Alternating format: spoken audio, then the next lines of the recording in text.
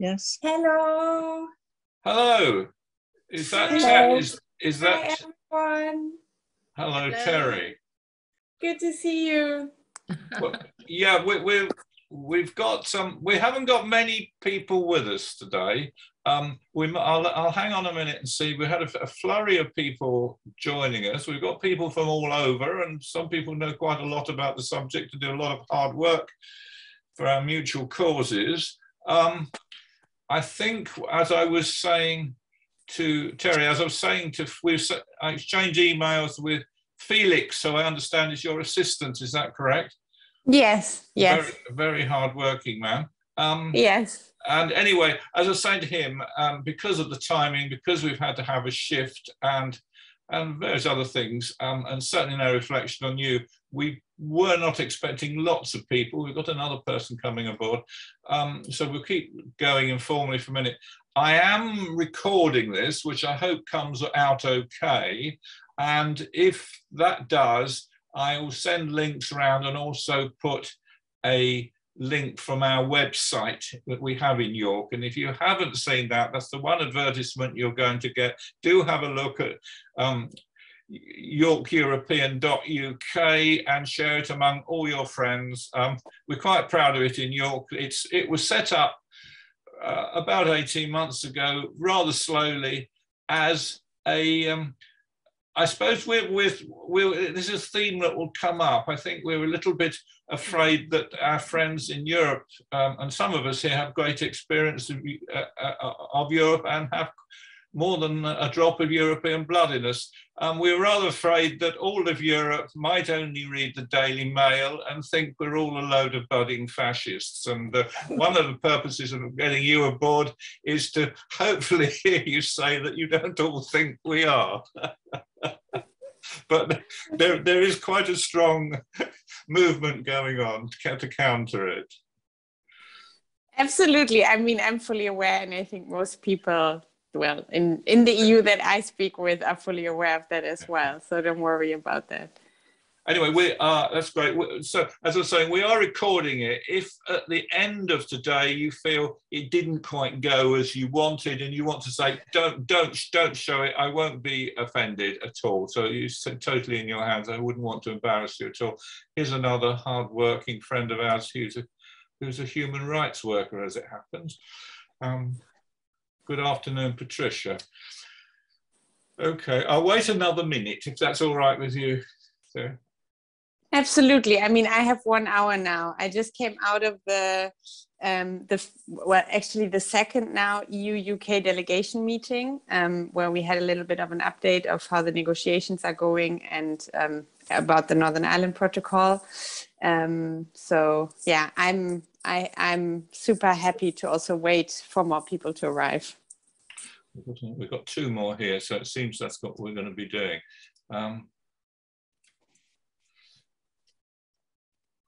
Oh, we're more or less quorate now in a funny sort of way. I don't feel embarrassed now.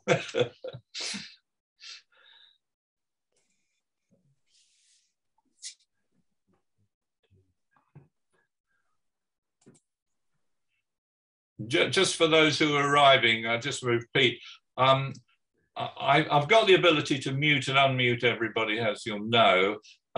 As there's not scores of us, I'm quite happy for people to remain unmuted unless they've got a noisy dog or partner, or even child, bless them. But we'll keep it informal, as if we're sitting in a village hall somewhere. And when we come to the question bits a bit later on, I think rather than electronics, I just think a raising of the hand, and we'll just do it informally as if we're sitting on a stage. It saves everybody clicking, and my experience is it's quicker that way and a little bit more human. I think one of the sadnesses of such a long spell like this, that so many of us have had these sort of talks where it doesn't really matter whether you're alive or dead as far as the rest of people are concerned, but if you slumped in the village hall, people would notice. Okay, I think we'll make a start. I'll let people in as they go. I hope I don't get too distracted. I think rather than me pick on various biographies, of Terry Reintke, who I have studied. I think it'd be better if she introduced herself to us, not least how to properly pronounce her second name, which you must get used to. To be very honest, I'm super fine with people pronouncing my surname as you like, but I would say it's Reintke. So it's a lot of hard German consonants, so I get it that it's a little bit hard to say. And I'm an MEP, a member of the European Parliament. I come from the beautiful city of Gelsenkirchen, which is not far, by the way, from Münster, which I think is actually the partner city of York. So I'm from close to your German counterpart, and I have been working in the European Parliament on various topics in the past, on human rights, democracy, rule of law, social issues as well. And obviously also a lot followed the Brexit negotiations. And I must say, really heartbroken still that the UK has left the European Union. But I'm really, really delighted that there are so many really engaged and active people in the UK who keep up this pro-European citizens movement that has been built in the course of the Brexit negotiations. So I'm really happy to be here with you today. Right. We're very free for you to take the floor. I have some questions and some other things, but if you'd like to summarize the various, I know at least 3 or 4 facets of your busy life, and if you'd like to tell us all your work, we'd be very interested in you as a person as well, because I do know you wave various flags at various times. And if you'd like to give us a brief synopsis of each of those, even if they're not terribly relevant to Brexit, we'd be very happy to hear it. Yeah, my pleasure. I just don't want to talk too much about myself because obviously I guess you might also have a lot of questions about what we do here in the European Parliament. But indeed, I have been working, and you can see this here in the background, on LGBTI rights a lot. I'm the co-chair of the LGBTI intergroup in the European Parliament, and also with that linked on feminist issues. Right now, I am working especially in the fight against gender-based violence, which I think is a very, very important and crucial topic. As you probably know, we currently have the ongoing discussion around the implementation, first the ratification and then the implementation of the Istanbul Convention, which is an international European convention against violence against women. So that is something that is very close to my heart. I have been working on rule of law and democracy a little bit broader as well. As you probably know, inside of the European Union, there is an ongoing debate around the safeguarding of rule of law with regards to, for example, the independence of the judiciary in countries such as Poland and Hungary. So that is also something that I'm very, very concerned about. And that's why I'm trying to work on that as much as possible. And then lastly, maybe to mention, because I think that has maybe not been so much in the focus of the past years, but I'm also a member of the EMPL committee, so the Committee on Employment and Social Affairs in the European Parliament. And as some of you might know, I come from a region in Germany that is maybe not the richest, and that certainly has a lot of challenges when it comes to unemployment, when it comes to poverty. So for me, it has always also been very important to build a European Union that is social and that is fighting for justice, because we know that freedom of movement is a wonderful achievement. It's a great right for EU citizens to have, but I have always also fought for actually creating it in a way that it is socially just for everyone, that it's inclusive, and that it's strengthening workers' and citizens' rights. So I think this also goes a little bit beyond the debate that we have had around Brexit. And maybe, if I may, reflecting a little bit on the situation that we have with Brexit, because I just came out of the delegation meeting, and I think it's very important, obviously, to look at how well, how the situation is in general, how the current negotiations are going. And I think one of the things that to me has become very, very clear yet again is that Brexit is absolutely not done. So I think these claims that the UK government is trying to put out, that, you know, the topic is solved and everything is fine now and everything is going well, that is, according to my observation, absolutely not true. We have just had an update on obviously the situation in Northern Ireland, which I think is very concerning, especially with the latest threats of actually halting the customs checks between Northern Ireland and the rest of the UK. But I think also beyond that, I mean, if we look at the withdrawal agreement and the TCA, we can clearly see that there are a lot of issues that are just not finally covered, that are not completely negotiated. One of the issues that was brought up again and again in the meeting is the question of foreign and security policy and how the UK and the EU can continue to cooperate on that and also formalize this cooperation. I think this is something that a lot of colleagues in the European Parliament are still very concerned about, especially now when you look at the situation, for example, in Ukraine and also other places in the world. So I don't think that the world has necessarily become a safer place. So it's important that we have a common vision how we want to act in foreign and security policy. But I would say, and I think that this is always important for me to kind of reflect on when I speak about Brexit, because I've just spoken about the various issues that I work on. I think that really the debate around Brexit goes beyond just what is now in the withdrawal agreement and in the trade and cooperation agreement, because I'm actually sure that a lot of the narratives and the story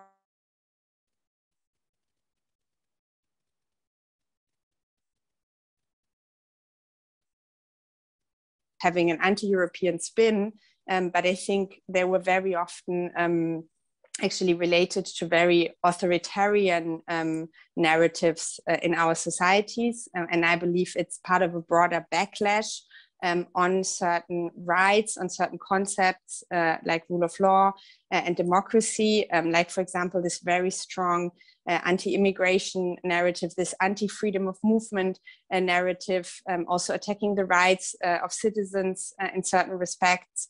So I think it's always important to see the broader picture and to see how Brexit and anti-European narratives have also tried to attack rule of law and democracy as a whole. And lastly, what I wanted to say, and that's obviously because I know that you are all a very, very engaged people in the pro-European citizens movement in the UK, that I'm still very, very convinced that despite Brexit and despite all the difficulties, that the need for cooperation that we have between the UK and the EU is now actually bigger than it has ever been. Because I think, I mean, I can tell you from like my own experience, since our UK colleagues are gone and we don't have them here in the European Parliament anymore, a lot of things have become more difficult to organize. A lot of dialogues that maybe we have had before are not so easily done anymore. So I think it's very important, as you are doing, and I think a lot of other groups across the UK, but also inside of the European Union, to keep the conversation going and obviously to try to also rebuild bridges that might have been burned or at least been damaged over the past years. And this is obviously why I wanted to thank you for being engaged. And I can only encourage you to continue to be engaged and to work on this. Thank you.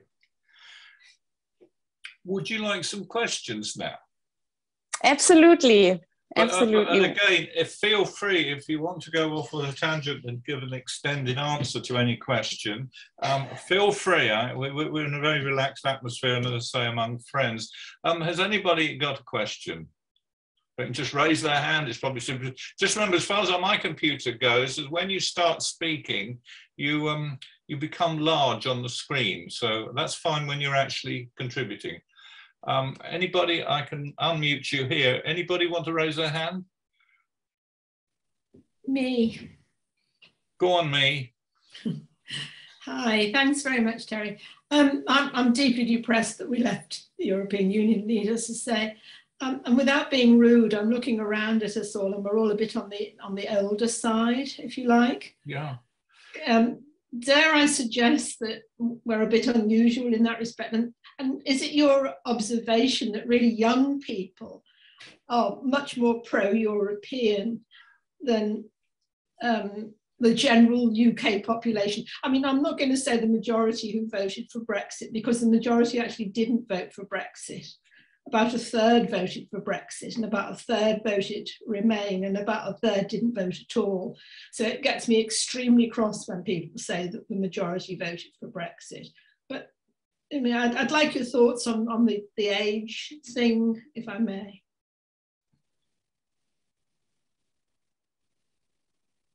Terry?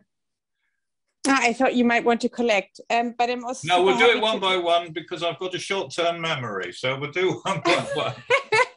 Okay, then I don't need to make notes. No, me neither. No, I would actually agree with that observation. Also, I mean, as some of you might probably know, I have also been really engaged or in contact, as much as this pandemic allowed it to, with a lot of groups from across the UK. And I think that there are a lot of young people who are really active in the movement. And I think also, if you look at the numbers, yes, I know that the turnout amongst young people was not that high in the referendum, but you could also very clearly see that young people in a very, very large majority voted to remain inside of the European Union, probably also because for them in their lives, there were so many opportunities and rights that are now just lost with Brexit. And I think that this is something that, especially now, when I'm, also the work that we are doing in the delegation, in the friendship group, with the different platforms that we have, to always try to remind people that especially young people are losing so much because of Brexit, and that we have to try our utmost to counterbalance that somehow. And today in the meeting that we had, I was raising the point around the Erasmus program. I mean, for me, this is still one of the most avoidable bad decision that was taken by the UK government in these negotiations to not be part of the Erasmus program anymore. And I can only suspect that actually there is a hidden agenda behind it, because they always say it's about the money, it's about the money. But I think it is also about actually not giving the chance to be part of exchanges, to get to know other European youngsters across the UK. And for me now, trying to really find ways, despite the fact that the UK is not part of the Erasmus program anymore, to try to say, but what kind of cooperation can we still keep going? And I think the touring program, I mean, yes, the UK government is saying that it's replacing Erasmus. I think if I look at what I have seen, it is not really replacing Erasmus. It is a one-sided program, which is good. I'm not going to criticize that, but the point for me about Erasmus was always this idea of exchange. So you would have people going out via, obviously, the higher education programs there in the Erasmus program, but also school exchanges, also youth organizations that were supported. But you would also always have people coming in. And I think that this idea of actually having this reciprocal kind of exchange, that is a very, very crucial part of the Erasmus program. And this is, I think, what we also have to fight now, that we keep it, at least to a certain extent, because in the Erasmus program, as many of you probably know, there is also a possibility for member states to actually finance cooperation even with countries that are not part of the program. And I'm now trying in Germany, and I think also colleagues are trying in other EU member states, to actually use this money so that there can still be some form of cooperation between educational institutions, between youth organizations, and so on in the UK and in the EU. Because I still think, and I'm going to end by that, the Erasmus program really is one of the greatest programs that could really kind of give life to the idea behind the whole European project. For me, I had the chance to study in Edinburgh for 1 year because of the Erasmus program, which I just couldn't have done without the program, because I just wouldn't have had the money to do that. I was studying in Berlin. Edinburgh was much, much more expensive than Berlin, let alone a lot of universities. I mean, I wouldn't have had to pay tuition fees in Edinburgh, but a lot of universities in the UK ask for tuition fees. So that wouldn't have been possible for me. And I think for a lot of other people as well. And I think these experiences, they really make a very strong fundament for people to have this European spirit and to understand what this European project is about. And this is why I still have this hope at some point, and then also the UK will become part of the Erasmus program again, because especially if we look into the future and if we look at how to rebuild these bridges that I was talking about, I think for people to have these experiences is absolutely crucial and can then be a basis also for future cooperation. Yes, I personally think that your suspicions about the Erasmus program and why it was turned down, I think they're sound, because the sons of the rich, and I use the word sons advisedly, can always go to any university anywhere, so it doesn't affect the people we are probably opposing. Right, I see Sally has a hand up. You'll have to unmute yourself. I can unmute you, Sally. Ask to unmute. Go ahead, Sally. You need to unmute yourself, I think. I think Magdalena was before me. I'm sorry. Yeah. You carry on. Magdalena definitely gets a shout. As you're on, it'll be quicker. Okay. I just went down the list the other way. Sorry. Yeah, I just wanted to say, Terry, I really agree with what you say about Brexit being part of this broader authoritarian trend. And it seems that, right across Europe, including UK, one aspect of that is this backlash against feminism. And, in Hungary and Poland, there's this talk of like countering gender ideology. And, this is quite strong.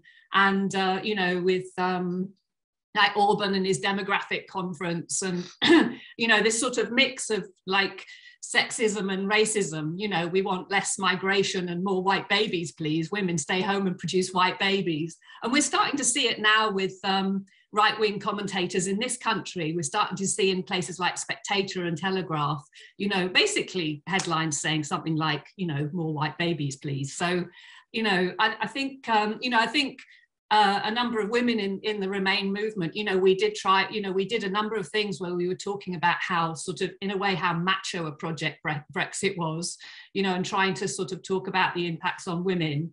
And so I just wonder whether, that's kind of a bit of a background to think, is there some way that sort of European feminists are sort of trying to sort of cooperate against this? And I wonder if that's one way in which, even though we're outside the EU, whether sort of feminists in the UK could be part of that, and that could be, in a way, one of our roads, one of our many pathways back. I think just after the Brexit vote, I think Anthony Barnett said, we're at the beginning of a long road back to Europe. And I just wonder whether this could be one of the pathways that could feed into our road back. Yeah. Absolutely. And maybe just to make one point about what you said, it's a macho project, Brexit. My wonderful colleague, Molly Scott-Cato, who is still also very active in the European movement in the UK actually now, former colleague now because of, she unfortunately had to leave. She made this website. It was a project where they had something, I think it was called the Bad Boys of Brexit. And they were showing how a lot of very rich men, because it was only men, were actually profiting from the deregulation that would come with Brexit, and how they were trying to basically use it to make more money. And also beforehand had very much supported the Leave campaign. And I think that that's very interesting. And I think it's definitely an angle that we should look at, both from the side of how did it get there? How was this movement built against EU membership? Who was behind it? But I think also, as you rightly point out, how we can turn this debate around. Because I definitely think, I I think I probably wouldn't be in politics without feminist solidarity. I mean, I obviously consider myself a very committed and passionate feminist. And without these strong networks that I have had with women, with feminist organizations and so on, I would have never become a member of the European Parliament. So for me, having this also as part of a political project to, as I said, like rebuild the cooperation, work together. And I think obviously on Brexit related issues, but I also think beyond that. I was just mentioning the Istanbul Convention and this convention against gender-based violence or violence against women. And this is not a convention of the European Union. It's a convention of the Council of Europe that the UK obviously is still part of.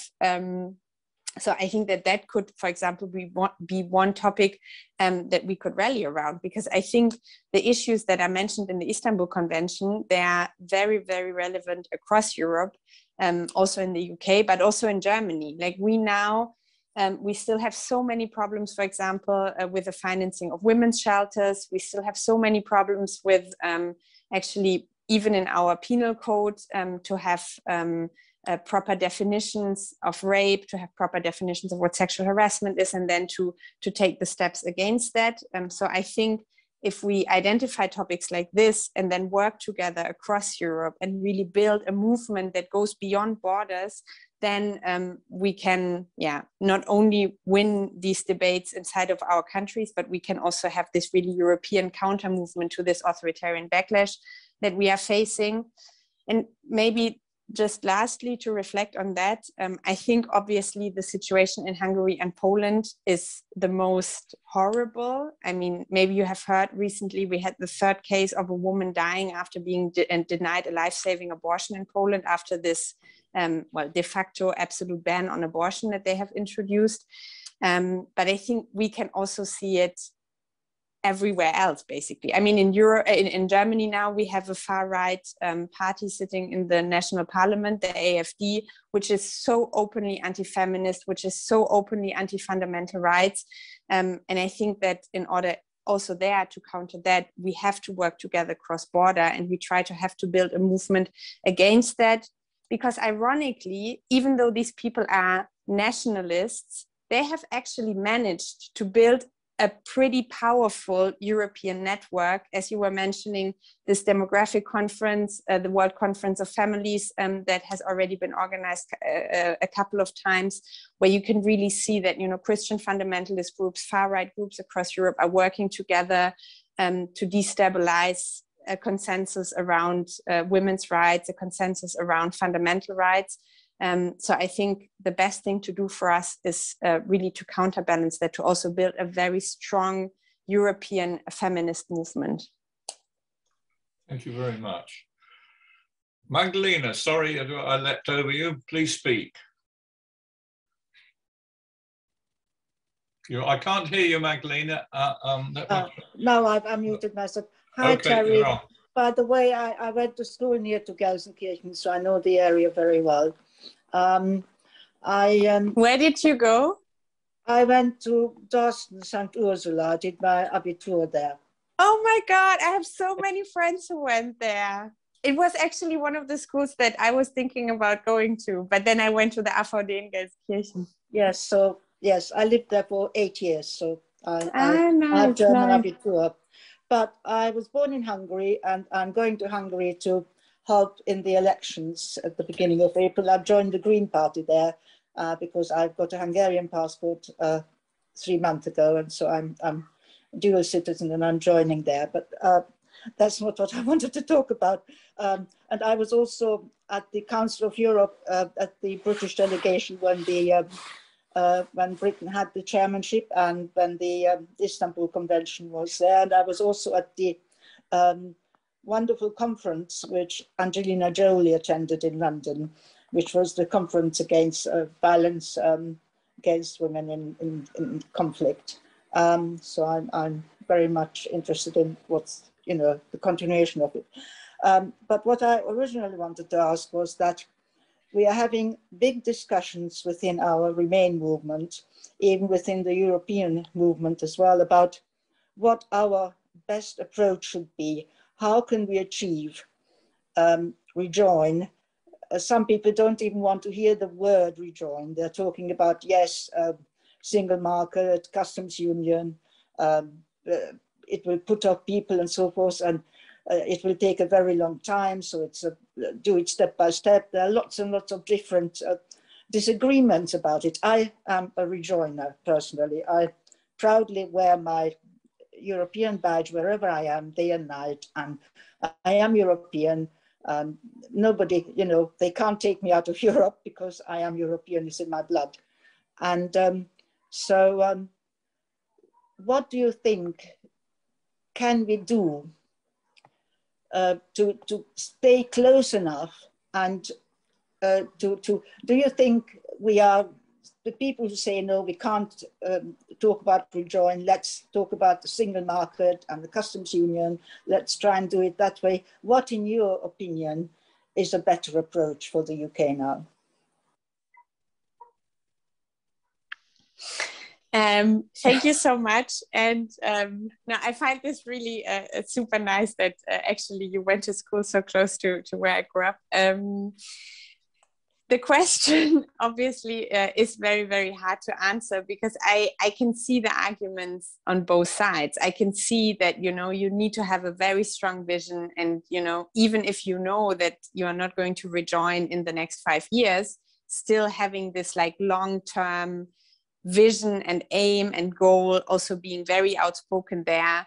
I think that this is something that I see a lot of reason for. And I also think that especially inside of the movement, to come together and to rally around that is absolutely crucial.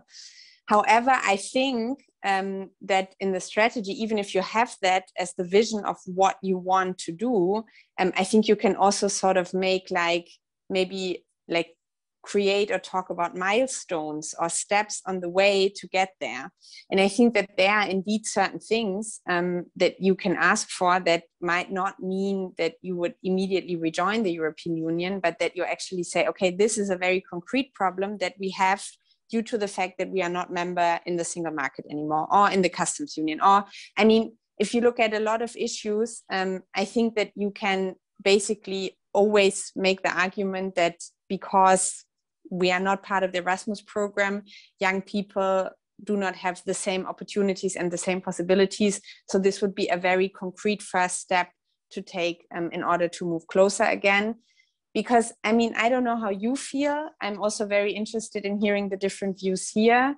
But I think that these kind of milestones or steps will be needed in order then to create a bigger momentum to actually get the rejoin movement across the line. So for me, having this as like, not in terms of that's our final aim, but saying we would like to take this step, and this is the strategy how we get there. I think I also see the reasons and the logic behind that.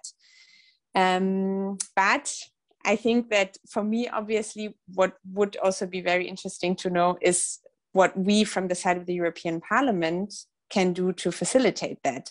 Because I think that there is a conversation to be had inside of the Remain movement, inside of the big pro-European citizens movement in the UK. But obviously, because we are now starting with the work in the delegation, we still have the contacts from the friendship group. So for me, it would be interesting to know if you say, either rejoin or, you know, steps on the way, what could be our role in this as MEPs? Because despite the fact that we are obviously on the paper not your parliamentary representatives anymore, because, well, I guess you are still Magdalena, but most of you are not EU citizens anymore.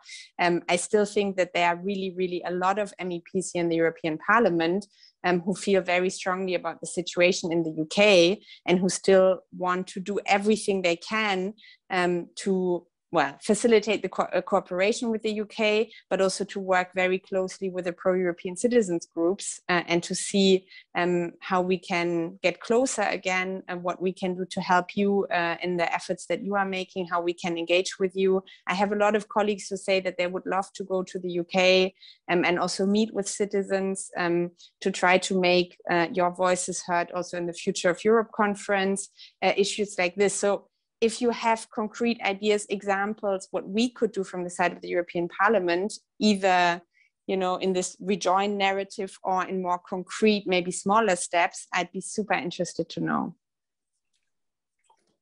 Actually, I personally found that very comforting. Thank you. You don't know how valuable those words are to us sometimes when we despair, Terry. And my question really was going to be, and I'll get it out of the way, is if one day we had a government that was honest and represented the people and was vaguely democratic, is there still a will within Europe? We haven't pissed you all off yet totally, and I think the answer is no. Okay, no, you didn't answer that. I think you have. We've got plenty of questions, so let's move on in fairness to other people. Heather Watts, please. Heather, you need to unmute yourself. I'm trying. There we go. Go on. Thank you. Hello, Terry, and thank you very much for speaking to us.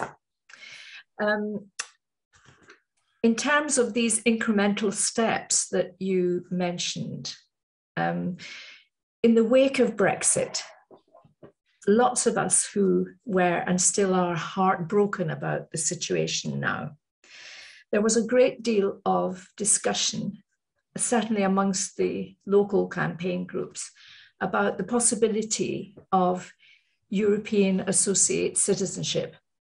Now, you might think that that's a bit pie in the sky or is a bit naive, but a lot of us were writing to Guy Verhofstadt at the time, and letters were always replied to. And at one stage we thought it might be in the frame. Can you tell me, has that just completely disappeared? I don't think we ever got to a stage where we thought that it was even possible. And we understand the complexities of actually a scheme as such as that. But it's still in my mind that if it was possible, I think there would be quite a large uptake on it. And I think everybody would say they are willing to pay, and probably pay handsomely. We'll do anything, rob a bank. So could you give me an idea just how, if that has gone by the wayside, or if that could be a possibility? Yeah, thanks for the question. I think that, I mean, there was also here in the European Parliament a very lively debate around that topic. And I think we came in the end to the kind of legal conclusion. It was not so much a political question, it was more a legal question, that in order to make that possible, we would need treaty change. And as you know, treaty change in the European Union is something that is not so easy to do because we need unanimity. But, and this is maybe the good news, that now, as I mentioned, we have this ongoing conference on the future of Europe. And one of the issues that will be discussed there is indeed the question of EU citizenship. Because, I mean, Brexit has raised a lot of questions with regards to EU citizenship, but also a lot of other issues that come up in, you know, everyday life of people, actually raises question about what EU citizenship really is. Is it something in its own right, or is it linked to a national citizenship, which, if you read the treaties, that's where it comes from, but then how do you deal with it when this nationality is not part of the European Union anymore? So I think there are a lot of legal and political questions around EU citizenships that that really should be addressed. And I would always hope that inside of the conference on the future of Europe, you could actually make these voices of UK citizens who have lost their EU citizenship heard.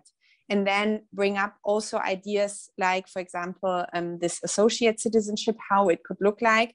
Because the idea of the Conference on the Future of Europe is that from the citizens panels that are being organized on a variety of issues. So they speak about climate change, about rule of law, about democracy, about women's rights, about everything, and also EU citizenship.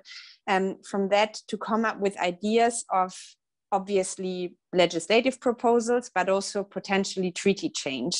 And then I think the hope is that because there was this big effort of really getting the citizens involved in how the future of the European Union can look like, then also to have a stronger momentum with the member states to actually implement these treaty changes, and then to find unanimity inside of the council. I would say, if you ask me from a political point of view, what Magdalena just mentioned about the upcoming elections in Hungary will play a very crucial role in this, because, as you know, especially the Hungarian and Polish government have been really blocking any kind of progressive changes if they could. So basically, they are keeping everybody else hostage on this, and they always say we are going to veto any progressive changes. But if there was to be, and it's not completely impossible, but if there was to be a change in government in Hungary, for example, if also in Poland, then there could actually be a momentum, I believe, that we could get treaty change. And I cannot promise or guarantee you right now that also something like an EU associate citizenship would be part of that, but at least there is a window of opportunity there.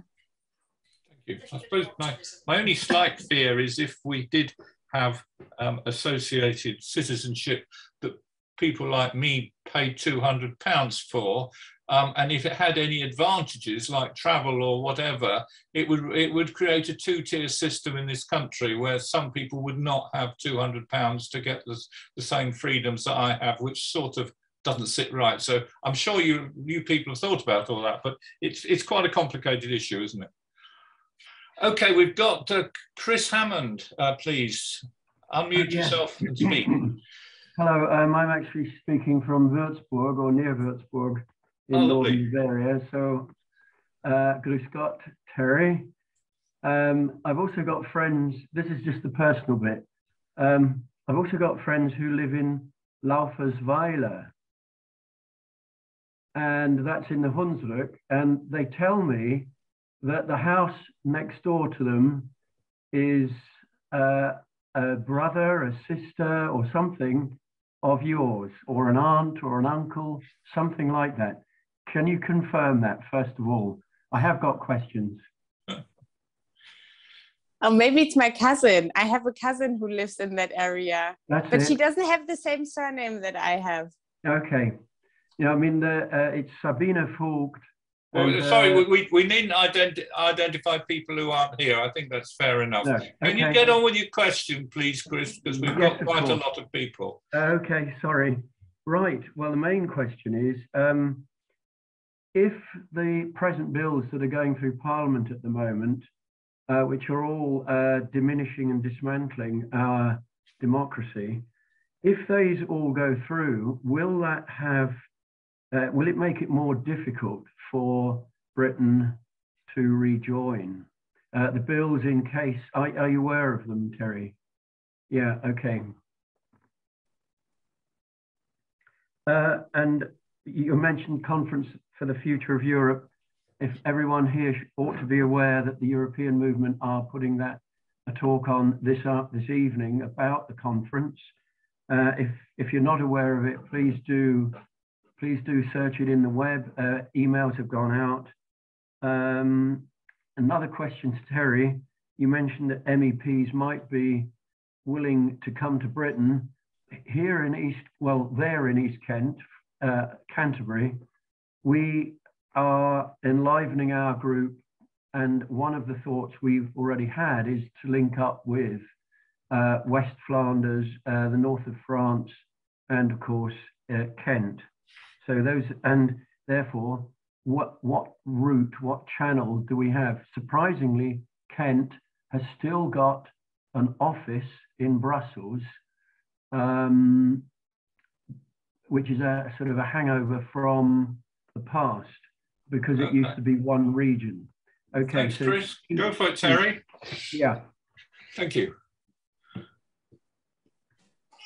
Okay, maybe I start by saying I have a very, very big family, because my parents both come from very Catholic families, so they had a lot of children. So I have a lot of cousins, and I don't always have the overview who is living where. Sorry about that.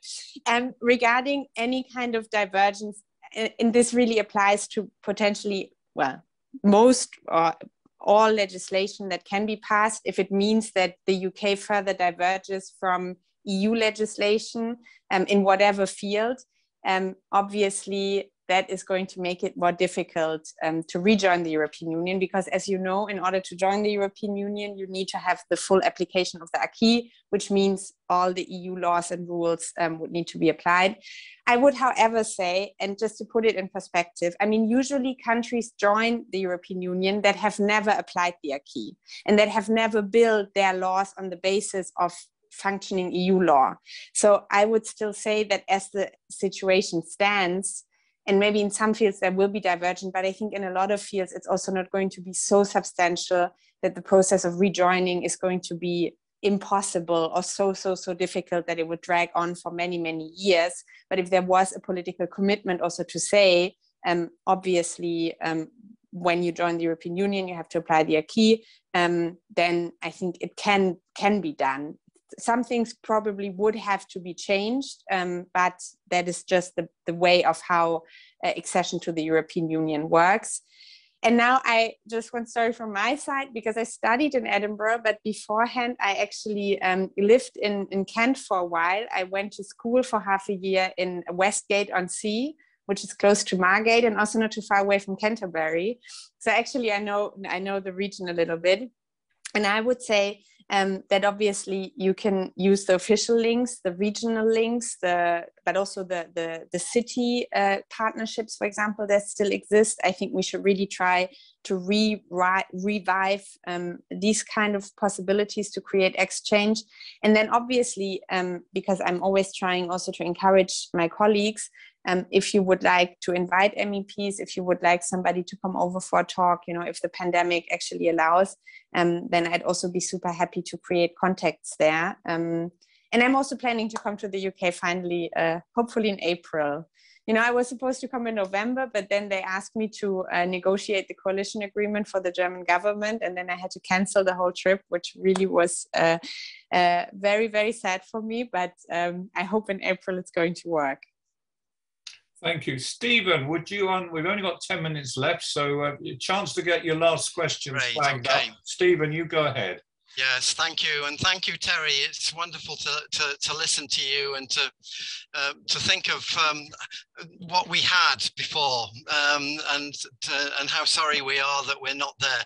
I was actually going to ask you about European citizenship, but I think that's been covered. You know, there was a particular link between York and the whole concept of European citizenship, insofar that Tony Venables and ECAS was supported by a foundation here in York to actually write about European citizenship. But I really wanted to focus on, you know, the hope in a sense that I felt coming through what you were saying about the Erasmus scheme.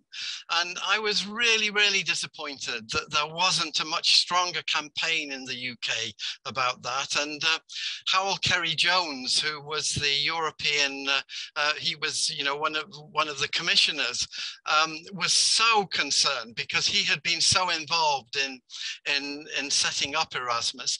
And here in York, you know, we lost the possibility of the gypsy and traveller community, the young people, actually engaging in an exchange with other Roma communities through the European Solidarity Fund. So that is a huge, huge loss, I think, for us. And I just wondered, in terms of you giving some sense of hope there, you know, what would the campaign need to be in the UK to try and change that, and also in Brussels as well? Because I was really disappointed that there wasn't a stronger fight about Erasmus, and I'm just wondering, you know, how we, you know, whether there's any hope in getting that back again, because I think there would be some key players here in the UK who would be interested in that, and it may be others on this call know more about it, but I certainly have felt that there's been a lack of any real campaign about that. Terry? No, I think you're absolutely right. And Stephen, if you were to ask me, and referring a little bit to Magdalena's question, what would be the first kind of step that I would see on the way would exactly be to do a big campaign to rejoin the Erasmus program. And I think that there are so many very good arguments why, I mean, the touring program, and the touring program can even stay, you know, nobody has anything against the touring program. Just it's not replacing the Erasmus program, because it cannot in the scope that it has. And I think that a campaign like this, where you say, look, maybe the question of rejoin, there is a lot of disagreement, the question of single market, customs union, but can we not agree and get a majority behind that we have lost so much by not being part of the Erasmus program anymore? And really also make this a cross-party campaign, not to say, you know, this is something that the Greens are asking for, the Labour Party or whoever, but really to try to find people from universities, from different organizations, civil society actors, maybe even some celebrities who have had experiences with Erasmus, tell their personal stories. Because in my experience, you know, a lot of people tell me, okay, Terry, how can you make the EU tangible in people's lives? For me, the strongest story to tell there is still your own personal story, and that very often is related to the Erasmus program. So an exchange that you have had, obviously having a university a year somewhere, an Erasmus year somewhere, but also so many other things. And I think with this could be a first step where we say, okay, you know, on the way, mistakes have been made. Let's just try not to just give up on this, but really try to reinstate the opportunities that were lost and become part of the Erasmus Plus program again. So if you ask me, I would say that would be the most powerful kind of first step that you could take. Thank you, Terry. I am promised to Felix to let you free at the top of the hour. So I will keep that promise, which gives us 8 more minutes. We've got Tamsin standing in the wings. If someone else wants to flag up for maybe a final question, please do. But otherwise, in the meantime, Tamsin, please speak. Thank you. Stephen, just to mention Erasmus Plus, you just brought that up. So I am involved with Erasmus Plus Alliance, working with Andrew Hadley, the Centre of International Learning and Leadership, and also Jennifer Monaghan and many others. We're a voluntary organisation, and I put the link to our website at the moment. We are trying to work cross-party to, as Dominic Grieve says, to try and encourage that. Well, there's low-hanging fruit with Erasmus, and you know, we are doing our best and working with the YEM as well, the Young European Movement. So it's not all in the dark. There are things happening. Most at the moment, the website is a resource, but things are moving. So you know, keep an eye on our website. I'll interrupt you there. Do send an introductory paragraph and your link to York for Europe, and I'll put it on our website as well, please. I will do. Thanks. Thank you. But Terry, I did want to talk to you about Festival of Europe, because I'm a director of Festival of Europe, and the festival is a program of events, a Summer of Europe, from May to September, and it's really about encouraging good relationships and sort of harmony post-Brexit, and building cultural bridges is our strapline. I'll put the website link in our chat. We have Howard Goodall, who CBE, who is one of our patrons, and we're also working with the United Strings of Europe, who are touring. And we have grassroots organizations all around the country. And I encourage all of you here, some of you already getting involved. Chris Hammond is involved with us. We would love to connect more with our continental counterparts, you know, and this year it may be more UK based. And I'm talking about, you know, we're working with Scotland as well. We've got Euro walks, exploring links with Europe. So this is our step-by-step approach back to Europe. We are non-political, but obviously we wouldn't be doing this if it wasn't for Brexit. So we really are looking for projects that really you know, strike a chord in terms of linking the beneficial things of being close, and the fact that we are geographically European, whether we like it or not, that is just a fact, you know. So, you know, we really want to celebrate our relationship with Europe, and we'd love to have you as an ambassador. Okay, Terry, answer all that. So there you go. It sounds absolutely fantastic, and do get in touch, and then we will try to see everything that we can do, and also obviously if I can support, or if somebody else from the parliament can support, I'm super happy to be in touch and then to figure that out. Brilliant. And as you might know, my birthday is actually on the Day of Europe on the 9th of May. So some people say, you know, it was meant to be that I'm so European in my heart. Okay, let's move you on, because I did promise. Martin, you've got 3 minutes to ask a question and have it answered to give us time to say farewell properly. So go. I can do that. So, Terry, you said before that you'd be interested in knowing in what ways MEPs in the European Parliament might actually support us in our campaign to rejoin. When you asked that question, the immediate thought is, I'm sure there are millions of things, but I can't think of one now. When I do think of the millions, what is the best place to direct that kind of request for support? Because there are no organizational links in place now that grassroots people like us can use to make contact with people in the European Union, other than the goodwill of people like you who have very kindly turned up today. So thank you for that. So the question is, what's the best way for us to connect with the European Parliament, the European organizations, if we want to get involved in a discussion about how you can support us? I mean, we have formed this friendship group, the EU-UK friendship group, which is a number of MEPs from all member states of the European Union, and that still would like to keep in touch. So I'm one of the co-chairs, so you can always contact me. But obviously also now we have the delegation. So this is a more institutionalized way. So you can always, as grassroots, as civil society actors, from whatever background you come, get in contact with them. And also lobby for, if there are certain things, for example, in the implementation of the withdrawal agreement or the TCA that from your point of view are not working, or political things that we should address, debates we should have in the European Parliament, for example, about the Erasmus program, about whatever you think is politically relevant.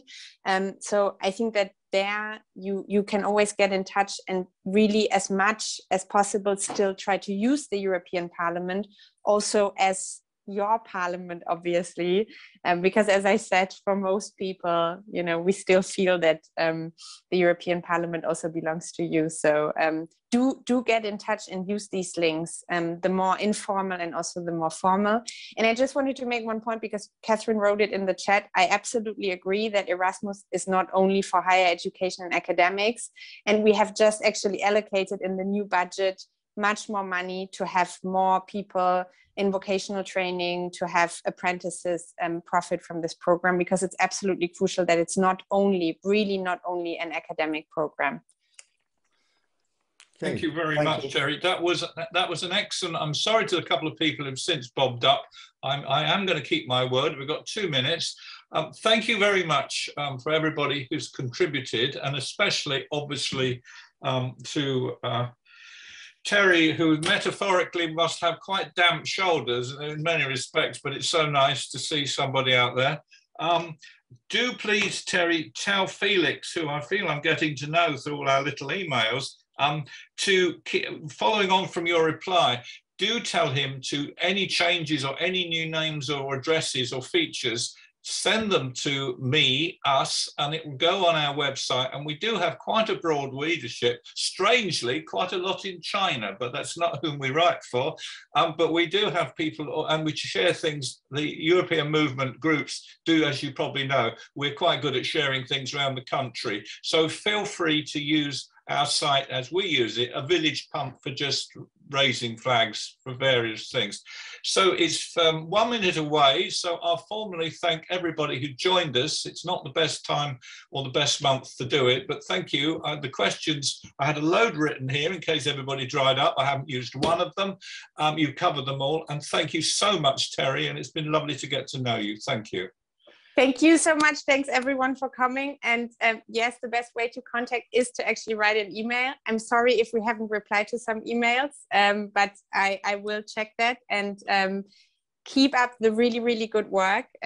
We are all still following very closely what is happening in the UK. And I know that the times right now may not look as the best that we have seen, but I'm sure that we can turn this around. And, I said in my last speech before Brexit in the European Parliament, I will see MEPs from the UK being re-elected to the European Parliament, and I'm still sure of it. So let's do this.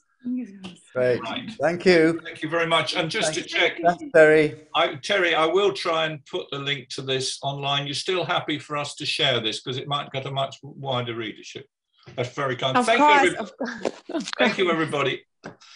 Over and out. Bye. See you all in Brussels. Bye-bye. Bye. See you in Brussels.